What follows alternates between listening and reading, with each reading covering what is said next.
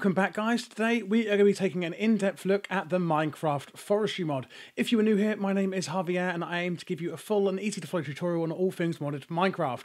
If you have any further questions or there's something that I may have missed, you can either join the Discord, which there will be a link down in the description for, where we have a designated channel for modded help, or feel free to leave a comment here and I will try my best to answer any queries you may have. So without further ado, let's get into the video. Today we are going to be looking at forestry farms. There are technically three types of farms. There are managed and manual, and then the larger farm multi-blocks. So first of all, we're going to be looking at the managed and manual farm. There are 7 different types of farms. You have the Arboretum, which is a tree farm, the farm, which is a crop farm, the mushroom farm for mushrooms, the Gourd Farm for melon and pumpkins, the Infernal Farm, which is for Neverwort, the Chorus Flower and Ender Lily Farm, which is the Ender Farm, and the Peat Bog, which makes peat. So to make the Arboretum, this is going to be 4 glass, 3 golden electron tubes, a flexible casing, and a basic circuit board.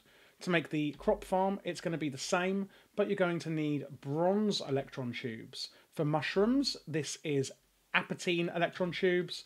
For Gourd Farms, it's lapis electron tubes. For the Infernal Farm, it is blazing electron tubes. For the Ender Farm, you're going to need Ender electron tubes, and for the Peat Bog, it is obsidian electron tubes. Now, if you do want to know how to make these electron tubes, the flexible casing, or the circuit boards, etc., I actually done this in my first forestry video, and I will put a link above for that now for you in case you haven't already seen it. If you want to then get a manual version of this, where you have to set everything up yourself, you can then just put this managed version into a crafting table and it will give you the manual version. Now, I don't see a reason why you'd ever want to do this because it does it all for you with the automatic ones. So, first of all, here is the size of all of them. They're all exactly the same size. You need to power these. For example, here I'm using the peat-fired engine. This is the Arboretum. You place it down like this, and inside you can fill it with fertilizer, dirt over here, and then saplings. So it does have a north, east, south and west slot, which means that you can put a different sapling in each of the 4 directions. Now, it doesn't matter which way you do this. You can mix and match, or you can have it all as oak saplings, for example. This will then have the output here, for example, dirt and jungle wood, etc. And you will also need some water pumped in to actually make this work. Once you place it down, it will automatically start putting the dirt down as humus, and it will start planting and harvesting the trees. This is the crop farm here, and this is going to be able to do any sorts of seed crops. Again, you can put the dirt in. It's going to give the output here with water and carrots, potatoes, seeds, etc. with fertilizer. This one is going to do this like this. It will also automatically place the water and the farmland, and it will also till the soil for you. So it literally does everything you need it to do. Over here, we have the mushroom farm, and I'm not sure if this one will actually need a certain light level. You put mycelium or podzol in here rather than dirt, and I have put the mushrooms in and it seems to be working, but we haven't got any output here yet, so maybe this will actually need a certain light level for this one. Over here you have got the peat bog, and you're going to want to put bog earth into this one rather than dirt. That is made of a bucket of water, some sand and some dirt, and then this is actually going to give you peat. And again, you put water and fertilizer in here. Here we have the Gourd Farm, which for some reason won't seem to let me put anything in this one, but it should actually be for pumpkins and melons. If anyone else can actually find out a way to get this working, please let me know, or it may be a bug at the moment. Over here we have the Neverwort Farm, which is the infernal one, and you're going to want to put soul sand down for this one. It doesn't need water, but you can fill it with water still, I believe, which I have here. And you're going to want to put Neverwort in here, which is going to give you it here. Lastly, for the managed farms, you've got the Ender Farm. You can use this for chorus flowers or Ender Lilies. And this is going to want end stone, and that's going to give you the chorus flowers, etc. here, which is pretty cool. So, as we had with the managed farms, you are going to need a different tube for each one. And this is going to be the exact same with these multi-block forestry farms, which are shown here. Now, the multi-block forestry farms are going to take a few different items. You're going to need the farm block, And these will come in a variety of different materials.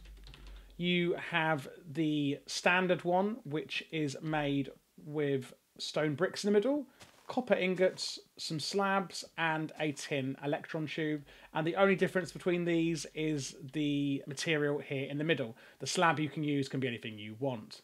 So we have mossy ones, cracked ones, bricks, smooth sandstone, chiseled sandstone, never brick, chiseled stone bricks, quartz, chiseled quartz, and pillar quartz. You also have the farm hatch, and this is where you're going to want to input and output your items from the farm. This is going to be 2 tin gears, a trapdoor, and a farm block. Then you have the valve, which is where you're going to put in your liquids, which is going to be 2 glass, a tin gear, and a farm block. Then you have the gearbox, and that's where you're going to pump in your electricity, and that is 3 tin gears and a farm block. Now, a forestry farm, the minimum size you have here is a 3 by 4. So the third level here, you can't place any of these parts. You can only place farm blocks. But on the bottom level, the second level, and the top level, which you can't see here, you can put the valves, hatches, and gearboxes wherever the hell you like. There is also the farm control, which you can use with a lever on each side to then stop and start the farm from actually working on each individual side, which is really cool. So say if you were using crops on north and south and you're using saplings on east and west, but you want to turn off the east side, you can use a farm control on the east side and use a lever to turn off that side only. This is made with 2 redstone, a gold electron tube, and a farm block. If you have made it correctly, it will then show this bar here. You can see if we break one of these here, that disappears. So as soon as you place it, you know if the farm is correct or not, and then when you right click, you can then see inside. So you can fill it with water by any means. You then have your northeast, south, and west. You're going to want to put it will dictate to you by whatever circuit board you've got in there, by how this is actually going to be laid out. Fertilizer, you put your dirt and ground items in here. For example, for a reed farm, it would be sand or dirt, and seeds, etc. You're going to put dirt. This is then where you put in the saplings or seeds, etc. that you're going to want to output. And then the actual output you get here is everything that the farm has produced. And you can see here when it's working, what you actually want to do is put stone bricks equal to here. And this is actually where the farm is going to automatically place either the farmland for you or the humus. It will automatically make humus out of the dirt you put in, by the way. This is the smallest size here. And if I show you in the forestry manual, it does actually have, if you go into farming and then farm layouts, you can see there's small, medium, large, large, and very large. This is the small one we've got here.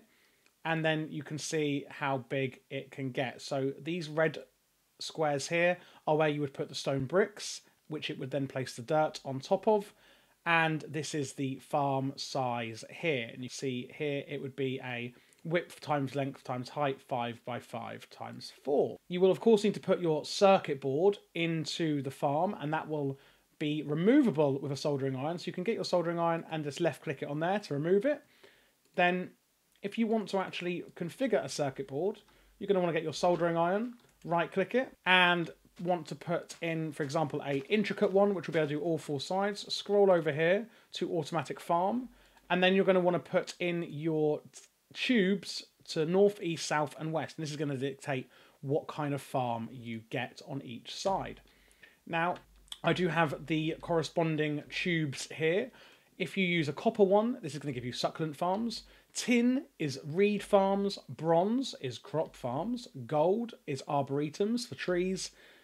Diamantine is cocoa. Obsidian is for the peat bog. Blazing is for infernal farms, which is Neverwort. Rubberized is for rubber, and this is for use of the IC2 mod, or Industrial Craft 2. Emerald is an orchard, which will harvest fruits for you.